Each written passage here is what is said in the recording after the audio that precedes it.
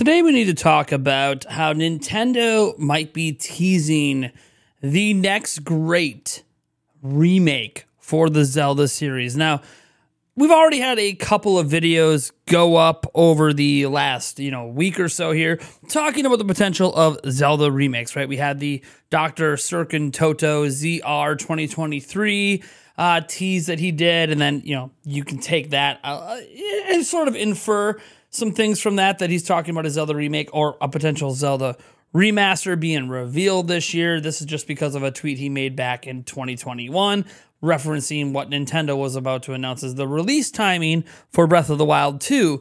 But I don't really want to dive too deep into that because we already went over it, but it's just a piece of evidence to bring up on why this has been coming up lately. But then there's also this kind of out there rumor by Zippo, and again, we talked about this already, where he talked about Ocarina of Time, and I don't really want to dive too deep into that because, again, I already made a video on that if you want to go watch it. But it is something to note that Nintendo themselves might have already hinted at the next great Zelda remake, and there's a reason that we should believe this Zelda remake is coming. Now, I'm not saying it's coming this year. Heck, I'm not even going to say it's coming next year, but it's going to be coming a lot sooner than you think, and we'll know about it fairly soon as well. Now, before I get into this, I just want to remind you that, hey, if you're enjoying the video, I'd appreciate if you would drop a like, subscribe to the channel, and maybe hit that bell icon to be notified of all future uploads. Now, we need to dive a bit further in this because our dear friend Andres Restart has actually been all over the Zelda remake train. He's been covering a lot of stuff about this for a long time, including some things that I overlooked. One of those in a video he posted yesterday where he recapped a whole bunch of stuff, and I really encourage you go watch his video because if you can't tell after watching his video, might be a little inspiration for this one, is that there was a trademark for Ocarina of Time filed all the way back in 2020. Now, normally I wouldn't actually think a trademark being filed is that noteworthy. Trademarks are renewed literally all the time by Nintendo, and it doesn't always mean a game's coming out. Could have just been the NSO release of Ocarina of Time, right? It didn't necessarily have to be anything that matters, but it's notable because this wasn't a trademark renewal. It was actually a brand new trademark for Ocarina of Time. Now, we don't know what this trademark applies to, and this was back in 2020, and we haven't seen anything necessarily happen with this trademark yet. But it's notable because the original Ocarina of Time trademark is still active, but so is this one. So what is this one for? I don't know, but if you can't tell, we're going to be getting to the idea of this Ocarina of Time remake here in a moment. Now, if that's really all I had to talk about today was just something I missed from back in 2020, look, it's noteworthy, but it's kind of old news, and we've already talked about the Zelda remake happening, as I mentioned in 2 prior videos over the last week. But there's actually more reasons beyond those rumors and the trademark to talk about Ocarina of Time in particular being the game getting a remake or possibly a remaster, and it's happening sooner than later. So Andres Restart in his excellent video yesterday, and again, I can't implore you enough, go watch it because he's going to bring up some stuff in there that I don't even mention, specifically with Tears of the Kingdom and some connections there. Again, he's a great Zelda theorizer, so you really should pay attention to what he says if that's the content you're into. But he mentioned a peculiar thing Nintendo has done with Zelda. So when they close a generation with a new Zelda game, especially lately, a new remake/remaster enters very early on the next system's radar. Spirit Tracks was one of the final big games on the Nintendo DS before 3DS came out, and in the first year of 3DS, they launched Ocarina of Time 3D.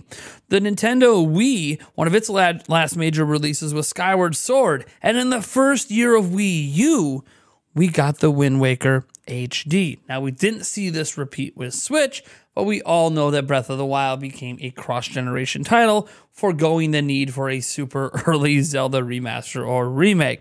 So now that Tears of the Kingdom happened at the end of Switch, the first year of Switch 2 has what exactly? Again, I wasn't really even paying attention to this. So go ahead and check out Andres Restart's video. He brings up a lot of good points. Now, something we brought up briefly in our video talking about the Zippo rumor, and because it's tied to a Zippo rumor, I think it's really easy to ignore this. I wanted to separate this out anyways, was an interview that Fujibayashi and Aonuma did with Nintendo Dream. Now, in the interview with Nintendo Dream, they were asked about Raul, who, it's an interesting translation thing. Raul means Raru. It doesn't translate properly in English. It's almost like they renamed him in English. But anyways, moving on. They asked how familiar that name was, and they were just kind of curious, like why is this person called Raru in Tears of the Kingdom? And Fujibayashi said his name comes from his role. For the Zelda series, Raru is in the position of being a guiding figure. In this work, as Princess Zelda's further growth is depicted, she is guided by the king and queen of the country's founding era in the past world. When we wondered what kind of person would be suitable for such a role, we decided to select someone by the name of Raru. Then Aonuma chimes in, and here's some interesting words, and we're going to get to why we need to pay attention to what Aonuma says very carefully. When I first heard that he would be called Raru, I thought it was a very natural progression.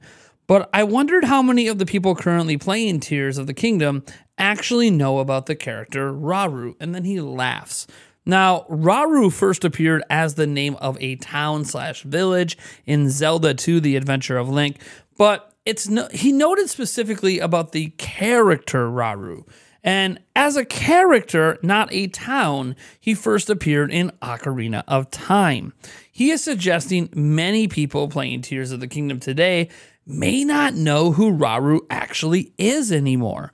Now, this could be a throwaway comment and could likely mean nothing, but Aonuma has a history, especially one lately, of teasing future game releases with remasters and remakes. He did so with Skyward Sword back in 2018 when at a Zelda concert, this was a Zelda concert in Osaka in Japan, by the way, he went on stage to say, "I know what you're thinking, Skyward Sword on Switch, right?"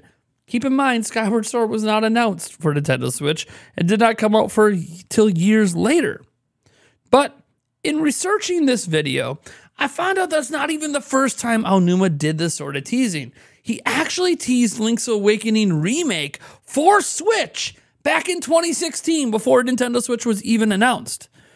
In an interview with Edge magazine back in 2016, he said the following: "Actually, Nintendo has been telling me to create a new IP, but then they're also telling me to make more Zelda games. I can't really share much.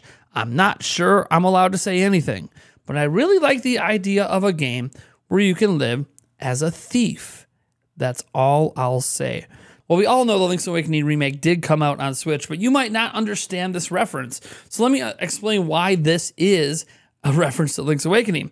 If you aren't aware, in Link's Awakening, you can optionally steal goods from the town tool shop. You can walk out with any item if you distract the owner and just go right out the front door. However, if you do that, Link will be called a thief by everyone in the game going forward. In other words, he teased twice new remakes and remasters, one in a more direct way, Skyward Sword for Switch, right? Another in a very, very subtle hint. Now he's questioning if people even remember who Raru is anymore. In other words, when Aonuma is making references to past games, it's not necessarily something we should just dismiss outright. He has a history of teasing future Zelda remakes and remasters. And obviously, if you go back to those comments in 2016, what's one of the things that he said Nintendo told him? He needs to make more Zelda games. And they're not talking about the one big game that comes out every 5 years. Nintendo wants to have Zelda games coming out more often. And to fill the gap is obviously to do so with, remakes and remasters. And the interesting thing is every single 3D, Zelda game, the ones that sell the most, have already had like remakes or remaster type releases, right? The HDs of the Wind Waker, Twilight Princess, and obviously Ocarina of Time 3D, Majora's Mask 3D. So Skyward Sword HD. He's already sort of ran the gambit of bringing those games back, and it's entirely possible we could be getting a Grezzo remake, right? Grezzo's probably working something. They're the ones that did Link's Awakening. They could maybe be doing another top-down Zelda remake. But the interesting part is that Aonuma specifically brings up Rauru as a character. Again, this sounds dumb because he didn't mention Ocarina of Time specifically, but he mentions the character Rauru and how people might not know who he is. Again, a subtle hint. Hey, you know, I really like the idea of a game with a thief. Again, subtle hint. He has a history of dropping subtle hints. And when it comes to trying to drive a player base to a new platform like Nintendo Switch 2, in general, you want to do so with a bang. And while it's sure entirely possible we're going to get Tears of the Kingdom and Breath of the Wild 4K ports. I mean, you know, reports have it that Nintendo had a Breath of the Wild 4K demo behind the scenes. Is that really going to drive people to a new platform who already have the game and already put thousands of hours in on Switch, especially if there's backwards compatibility? I'm not so sure that, well, they'll probably sell well. I don't think that they're a selling point to buy a new system for many Zelda fans. Then you also have the Zelda fans out there that obviously maybe aren't as into the style of Breath of the Wild and Tears of the Kingdom, and you have to convince some of them as well. So what better way to do that than take one of the greatest games ever made and bring it back with a remake / remaster? And I think that this is something that not only Aonuma is hinting at here, and we have the rumors out there, I think it is something that should happen and is highly likely to happen, even if it's not announced this year, even if it's not announced next year. It could be a first year of Switch 2 title. Imagine that when they unveil Switch 2, this game is teased in that reveal trailer. Can you imagine the hype that will be going on? And here's the thing.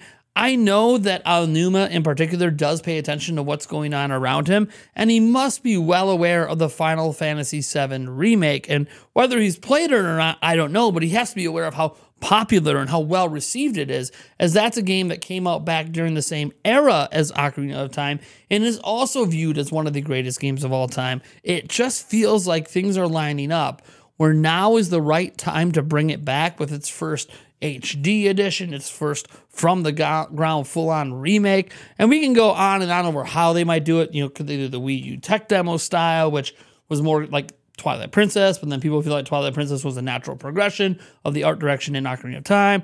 Do they lean more heavily into the way Ocarina of Time 3D did it, go a bit more cartoony with things? Do they try an all-new art style? Do they go in the direction of Breath of the Wild and Tears of the Kingdom and remake Ocarina of Time in that style, maybe even using a similar engine, obviously with some cutback features like, hey, you can't climb everything, right? Because we couldn't do that in Ocarina of Time. I don't know. But it is interesting that one of the widely considered greatest games of all time is something that could be happening really soon. And I think there is at least some semi-realistic reasons to think it will. I personally am on record of saying like Ocarina of Time doesn't make my top 10 Zelda games, but it doesn't mean it doesn't make my top 10 most important games in my life. Ocarina of Time is quite literally why I'm a content creator to this very day. That game drove me and inspired me to start making fan websites, and all the work I did there over decades and helping with wikis ultimately led to me having this YouTube career that we have today. Making this video I'm making for you right now. So look, people always get mad at me when I mention it's not a top 10 Zelda game for me. I just love the Zelda series that much. I've seen so many games do things better, but it's an important game. And it could be an important launch game or first year game anyways for Switch 2 and help really grab that Zelda fan base, the most hardcore of it especially, to hop onto the Switch 2 hype train right away, long before they can tease what the next major new Zelda game is. Because again, we're probably 3 years away maybe from being teased on the next big Zelda game. Anyways, guys, let me know what you think about this down in the comments below, and I will catch you guys in the next video.